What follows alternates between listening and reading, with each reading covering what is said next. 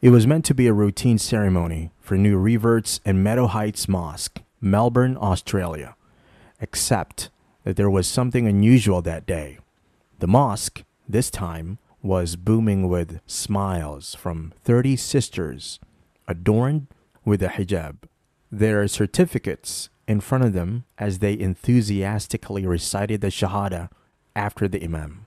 In a video posted by Turkish news site Yeni Safak and has been shared across multiple social media channels, 30 Australian women were welcomed to Islam at this mosque in Melbourne, Australia.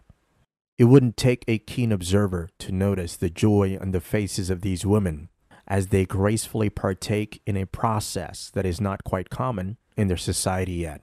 They were happy to be outliers who would, in turn, influence others to follow similar paths. In one of our previous videos, we brought you the stories of how Western women are converting to Islam. The truth is, we barely scratched the surface, and recent events have confirmed that. There are several such cases all over the Western world, with some not even making it to the internet at all. This one such case, and it is happening in faraway Australia.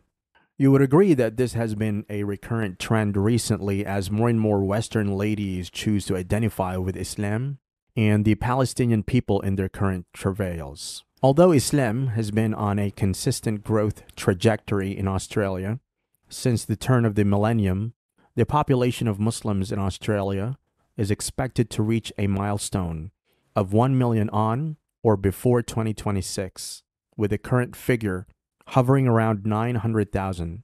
Should news like this continue to come out of Australia, then we are sure to reach that milestone far earlier than expected. Asked how she feels about taking this crucial step, one of the new Muslims, Jacqueline Redzak, said she has been feeling very happy and at peace since she decided to revert 2 weeks prior.